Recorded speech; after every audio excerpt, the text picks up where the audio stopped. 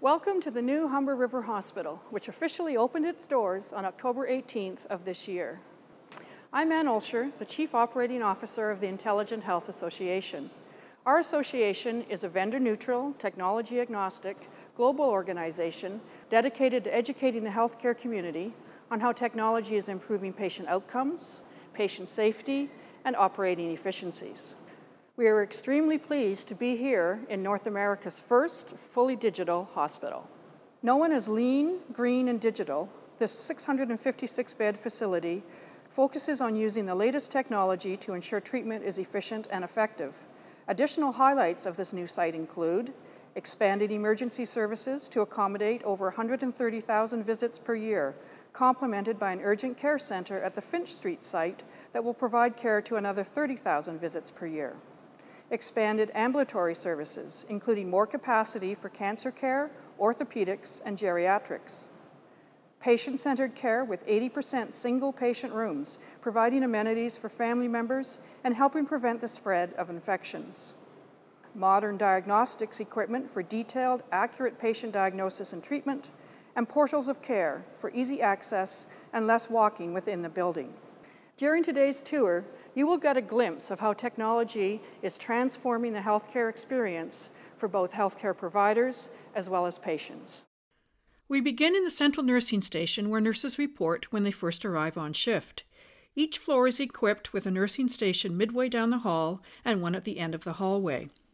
Upon arrival, each nurse logs into the Meditech EMR system, assigns themselves to their patients, and logs into the Ascom phone. The Ascom phone is used by a variety of disciplines and providers throughout the organization.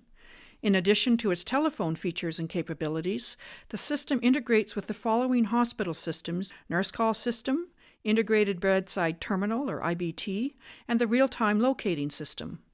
The ThoughtWire Notification Manager software application receives the alerts and messages from the above devices and provides seamless communication to the end user for alerts, code alerts, and specialty alarms and subscription messages.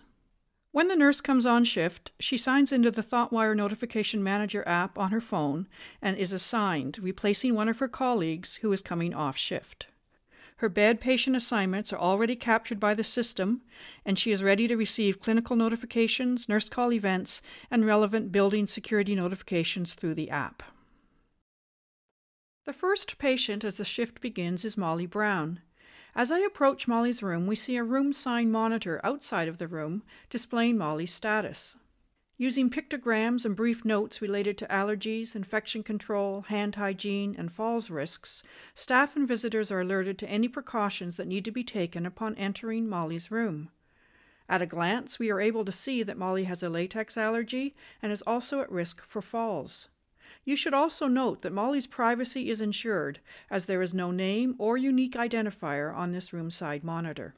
As I enter Molly's room, I am identified by my RFID-enabled badge. My presence in Molly's room is also displayed on the RTLS monitor at the central nursing station. From here, we see that Molly is already utilizing the Integrated Bedside Terminal, or IBT. This IBT is Molly's gateway to information and services designed to empower her and connect her to her healthcare team. Once in Molly's room, as a care provider, I am able to utilize the IBT to review Molly's medical record with her, update her on her results status and chart. To do this, I tap my ID badge on the back of the IBT, which launches our EMR or Meditech system. My badge has been programmed with a simple single sign-in. From here, I log into the EMR utilizing two-factor authentication. So, Molly, we've been trying to work on your blood pressure, and we have brought it down a little bit, but it's still going up a little bit at one point during the day. So I want to adjust your medication a little bit, if that's okay with you. But we're doing well. We're getting close to our goal. Molly also has control over her environment. The IBT is integrated to the hospital building automation system, which allows Molly to control the lights and temperature in her room. Additionally, she's able to adjust the tint level on the chromatic glass windows to reduce energy consumption. When Molly is discharged, the room settings will reset to default and housekeeping will be notified to prepare the room for the next patient. The Bedside terminal also serves as Molly's entertainment center for video chatting, surfing the internet, reading, and watching TV or movies. Alone in her room, Molly realizes that she forgot to mention that she gets nauseated when receiving analgesia and wonders if she can get some Gravol with her pain medication. She pushes her nurse call button to request assistance. The Notification Manager application, in concert with the nurse call system and the unified communications infrastructure, enables Molly to directly communicate with the staff. Her request is communicated to the central nursing station, where a call can be answered or relayed directly to specific staff at the location. Simultaneously, the call request is also sent to Molly's assigned nurse on the nurse's mobile phone through the ThoughtWire Notification Manager application. In this case, the call has been relayed to the mobile phone. The nurse call system, in conjunction with the ThoughtWire Ambient Alert Management, enables workflow optimization starting from an initial patient request through fulfillment. The Ascom and ThoughtWire integrated system enables full reporting on the entire workflow.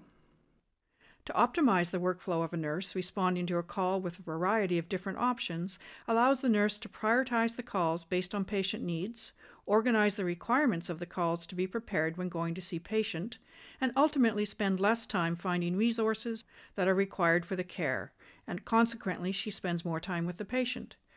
We initially estimated nurses would walk about 12 kilometers a day, double what they do in the old HRH buildings. We wanted nurses to spend more time with patients, so we needed something to reduce the walk time. This concludes today's tour of the inpatient room at the Humber River Hospital. We have seen how Molly has been firmly placed at the center of her care experience through the integration and leveraging of a number of digital systems. Please pick up a tour guide and visit the vendors who have worked together to make Humber River Hospital the front runner of intelligent hospitals in North America today.